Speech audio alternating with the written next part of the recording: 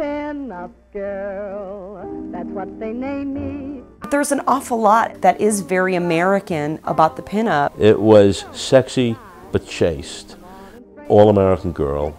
Back in the day, pinups were good for the American spirit. This magnificent phoenix of a creature who is the epitome of beauty. I'm your little pin-up girl. Perfect spot right in front of the sign. Thank you.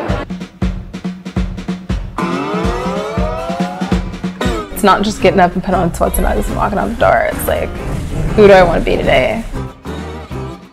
It's like I can do anything in high heels, and you're gonna watch me do anything in high heels. I like that mentality about it. It's very strong. Cheers! There really was a feminist history going back to the origin of the pinup. When I tell people that 3 of the top 10 pinup artists were women, they may be a little bit surprised because they definitely thought it was a man thing.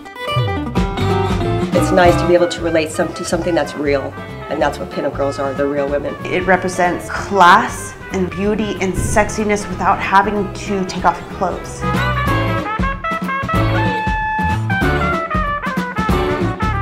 We were scandalous if we were back in the day.